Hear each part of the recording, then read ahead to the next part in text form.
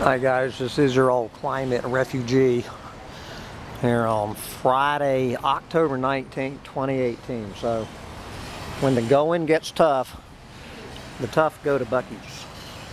There's my tough little dog.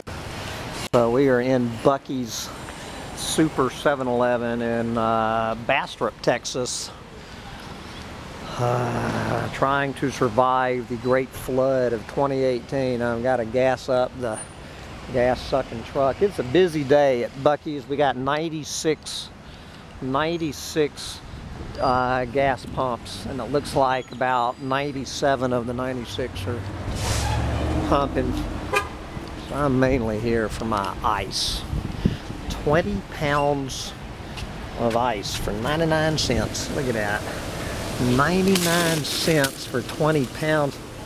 I think I might actually be able to put 40 pounds in. You know, I got my $152 cooler here.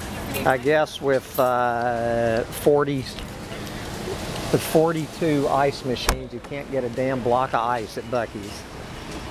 Alright, I could work at Buc-Ee's. I could be working at Buc-Ee's.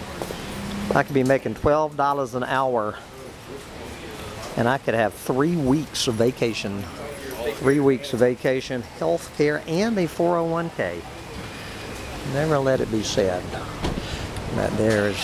So how long would I have to work here to be able to afford a $1,500 barbecue grill? Yeah, look at this line of SUVs. Line of monster trucks as far as you can see. Everyone's talking about the big flood. This man has his ice and his his case of beer and his 20 pounds of ice.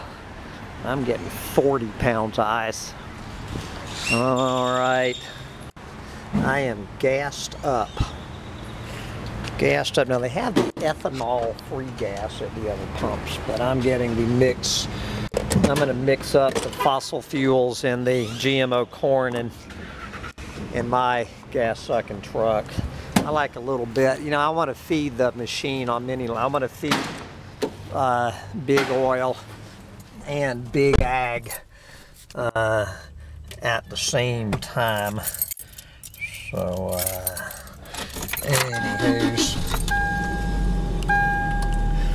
well, we have no power at home, so my ice chest with 40 pounds of ice, I guess, is gonna be what gets me through the weekend. And I got my little Coleman stove, so as long as my house ain't 8 feet underwater, me and the little dog are gonna weather it out. Yeah, so when the going gets tough, the tough get to Buc-Ee's.